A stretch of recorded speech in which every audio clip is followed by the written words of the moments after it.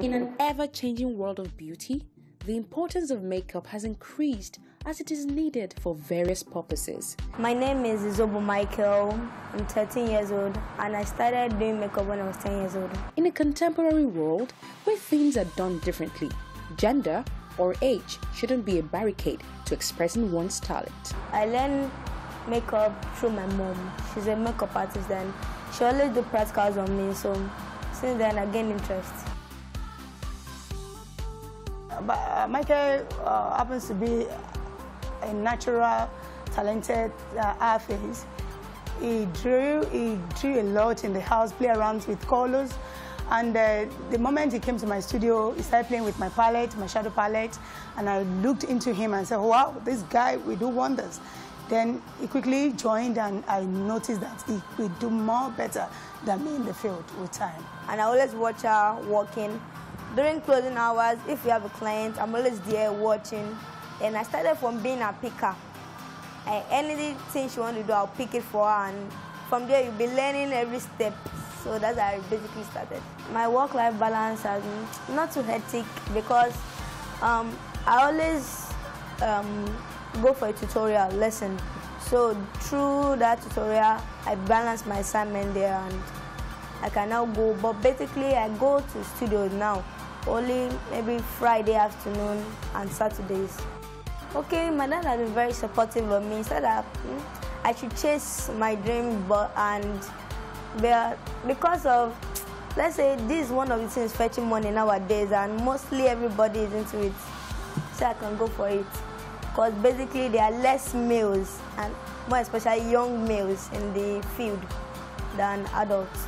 In 5 years' time, while he's 18, I see him to be one, to be pursuing his academic career, then his vocation, the makeup.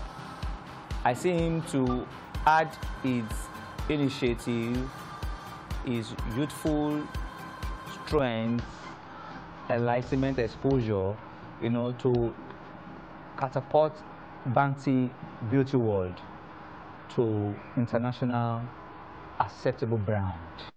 Aside being a makeup artist, I would like to, adventure in the field of robotics and build technological gadgets. If you go to robotics, in fact, the makeup will help him in his robotic build-up.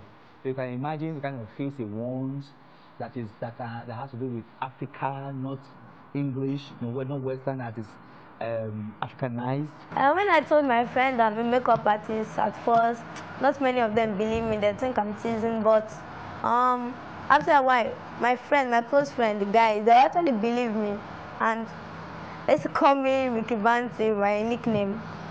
This 13-year-old boy is passionate about something rather unusual. On how I work, I'm basically an all-rounder. Anyhow, but let's say I'm quite better in something a little bit loud and flashy.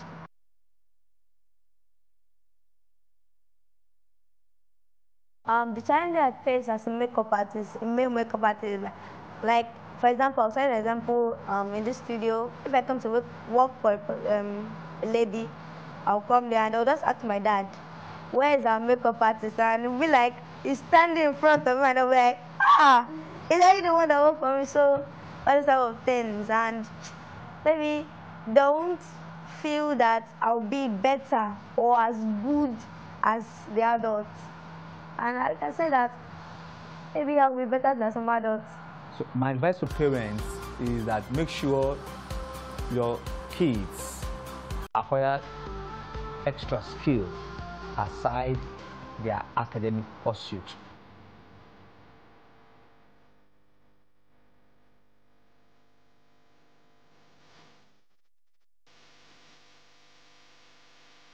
My advice for parents out there that won't allow their kids to be, chase their dreams, that maybe you should just sit down, let's say go to the web and look at what small little kids that their parents have left to chase their dreams, how they have flourished, for example, me now. So just give them the chance, but make sure you watch them so they won't abuse the privilege.